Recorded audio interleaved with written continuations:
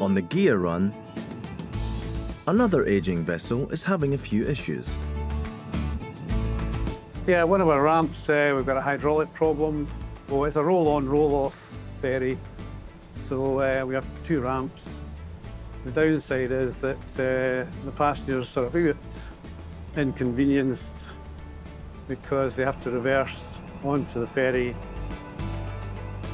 I don't know if it's a coincidence, but the traffic's been quieter the last few days, and I think it's just the apprehension of having to reverse onto the ferry that's keeping people at their homes.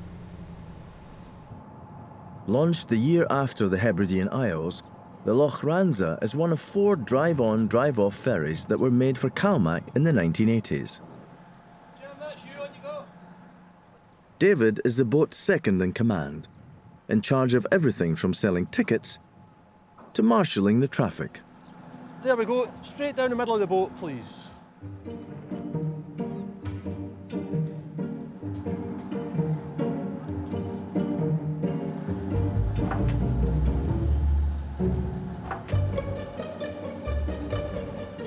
I see it all from up here, actually. Yeah, there's some, some interesting manoeuvres. Just watch your feet here, so. It's been fine today. Well, we've only had one trailer, so the more trailers, the more difficult it gets. If we've got to put them side by side, that's when we get the issues. People don't really seem to like going between the lines. Whereas if I can just say to them, just go straight down the middle, and they've got all this room, then that's quite easy, yeah. 6 on 06.